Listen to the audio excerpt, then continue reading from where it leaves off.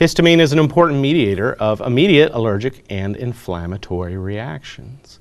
But histamine also plays a role in gastric acid secretion as a neurotransmitter.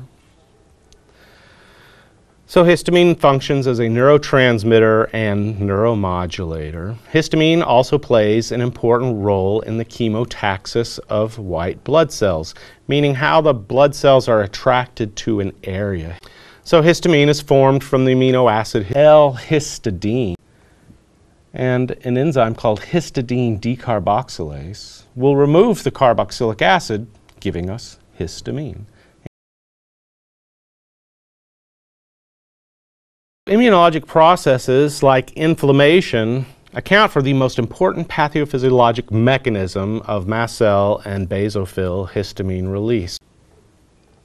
The degranulation of histamine from the mast cells and basophils requires calcium and energy. So histamine is released by damaged tissues. It causes vasodilation and capillary leakage, and this allows for the plasma immune mediators to enter the area. So like when you get a mosquito bite and it starts to get red and inflamed and itchy, that's because the mosquito has damaged the cells in that area, causing histamine to be released in that area, and that causes vasodilation and capillary leakage so that immune mediators can come into the area. They can leave the blood supply and go into the tissue and attempt to correct the problem. Histamine is chemotactic, meaning it attracts other white blood cells to the area. Histamine activates specific cellular receptors on surface membranes, and we know of 4 types of histamine receptors. In this course, you'll need to know H1 and H2. I won't make you worry about H3 and H4. H1 receptors are found on smooth muscles and endothelium. Endothelium is the lining inside of a blood vessel. And H1 receptors are associated with inflammation, the peripheral H1 receptors. H2 receptors are found on the gastric mucosa, the lining of the stomach, and H2 receptors are associated with histamine as a neurotransmitter, stimulating gastric acid secretion. So H3 receptors are also found in the gut and involved in peristalsis, the movement of food through the gut or the gastrointestinal tract. And then there's H4 receptors on white blood cells. But for the medications we're going to talk about H1 and H2 blockers. So histamine is a powerful stimulant of sensory nerve endings, especially those that mediate pain and itching. So when the mosquito bites you and it starts to get red and swell up, that swelling is due to white cells coming into the area and attacking whatever the mosquito left behind. And it gets painful and starts to itch because of the histamine being released from the mast cells and basophils in the area. So histamine causes vasodilation and can lower blood pressure, especially in systemic reactions where there's just so much histamine being released that the vasodilation becomes so severe that their blood pressure drops to nothing, and that is a problem. Histamine causes bronchoconstriction because of bronchial smooth muscle constriction. So people with asthma are especially sensitive to histamine. So histamine can trigger an asthma attack and exacerbate an asthma attack. Since there are histamine receptors responsible for gut peristalsis, histamine causes contraction of intestinal smooth muscles. And we'll talk about histamine causing secretion of stomach acid. Now this is histamine used as a neurotransmitter. Well, some person asked me if I talked about scombroid poisoning, because scombroid poisoning does give you a good idea of the effects of histamine. So scombroid fish poisoning, scombrotoxicism, or scombroid ichthyotoxicosis, it's a food-related illness typically associated with the consumption of fish. Originally, the illness was associated with Scomboidea fish. Those are large dark meat marine tuna, albacore, and mackerel. The largest vector of this disease is also non-scombroid fish, such as mahi-mahi and amberjack. All right, so what happens in scombroid fish poisoning? Certain type of bacteria will grow on the fish, and this bacteria will synthesize histamine and biologically active amines. And we're going to talk about this again when we talk about the ergot alkaloids. So scombroid toxicity is usually self-limited. That means it goes away on its own, but may cause significant discomfort because of the effects of histamine. The symptoms begin 10 to 30 minutes after ingestion of the fish, which is said to have a characteristic peppery bitter taste. And the symptoms are nonspecific and include any of the following, which would be the effects of histamine. Flushing, which is caused by vasodilation. Palpitations, headache, nausea, diarrhea, a sense of anxiety or unease. Prostration, that's just severe exhaustion. Loss of vision. Blanching macular erythema, a type of allergic reaction on the skin. Tachycardia, which is fast heart rate. Wheezing, which is usually in asthmatics, and either high or low blood pressure, depending on which side you are on the reflexes. And so this is basic. These are the effects of excessive amounts of histamine. All right, well, we do not use histamine as a drug. So histamine is used clinically as a provocative pulmonary function test, where we want to see how sensitive an asthmatic is to histamine. So we'll do a pulmonary function test, a test for their lung function, and maybe they'll give them a little bit of histamine to see what their change in lung function is, how much worse their lung function is. That's what a provocative test.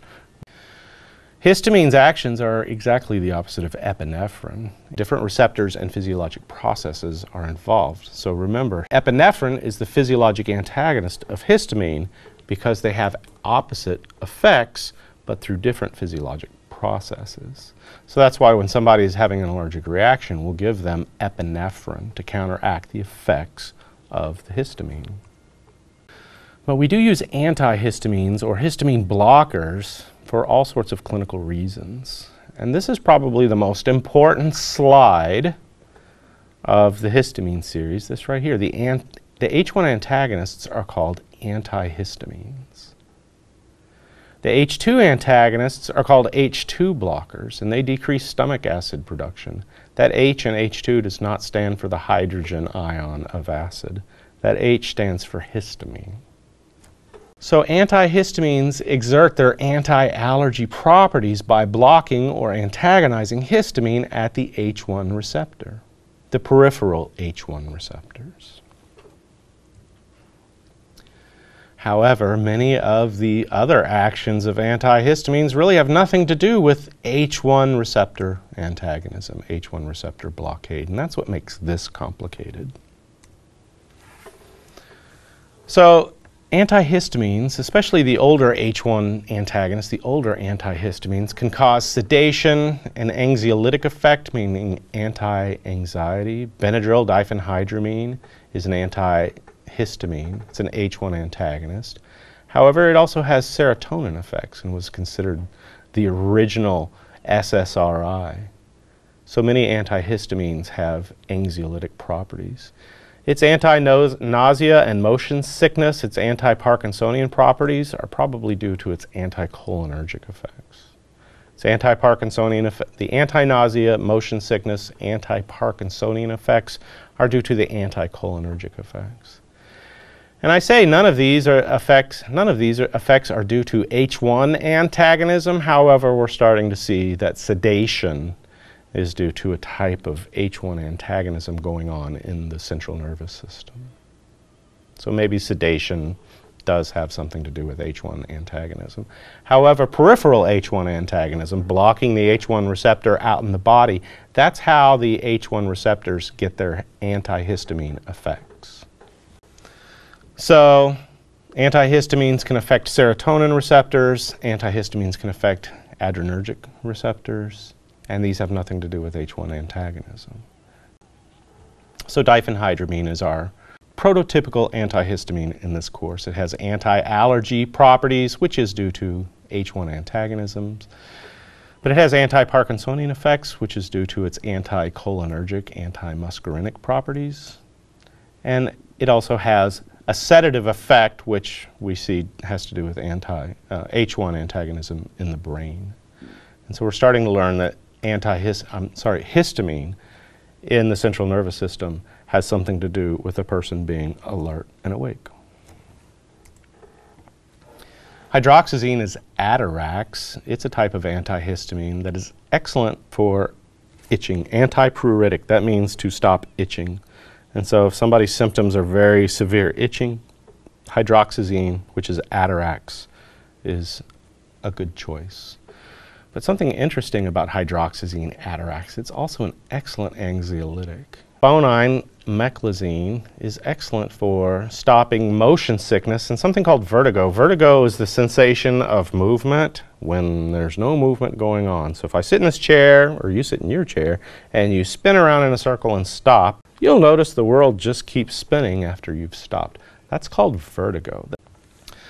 Promethazine is based on D2 antagonist antipsychotic. Some of our anti-nausea drugs were based on antipsychotics. But promethazine, Phenergan, also has H1 antagonism properties. And so you'll see books describe this as an antihistamine. And yet it's used for nausea. If you give somebody Demerol, which is an opioid analgesic, opioid analgesics cause nausea and vomiting, and so we can give them Phenergan along with the Demerol. So you'll see people giving Demerol with Phenergan, and we'll give the Phenergan to prevent nausea and vomiting. However, it also has a sedative effect, and because of its adrenergic effects, it can also cause orthostatic hypotension. So after you give somebody Phenergan, it's important for them to know that it can make them sleepy and make them lightheaded when they go from sitting down to standing up. Cyproheptadine is periactin, and it's an H1 blocker, but it also prevents serotonin production. So you'll see periactin used for allergy and itching, but you'll also see this antihistamine used for serotonin syndrome, and hopefully we'll get to the point where we can talk about serotonin syndrome. Fortunately, the newer H1 blockers have more selective effect on peripheral H1 blockade and are non-sedating. Allegra, Claritin, Zyrtec. I think Clarinex is a prodrug of Claritin. These are the non-sedating antihistamines. And they're going to have more localized, more selective effect on peripheral H1 blockade, and you're not going to get all that anticholinergic, anti-serotonin, anti-adrenergic effects. Please do not confuse antihistamines, which are H1 blockers, with H2 blockers. H2 blockers are not antihistamines. I don't care what they tell you. All right? H2 blockers are H2 blockers. And that's histamine receptor type 2, and they're used to prevent excess stomach acid secretion. Tagamet, Pepcid, Axid, Zantac, they're all H2 blockers, and each one claims to be far superior to the other. And they all work basically the same.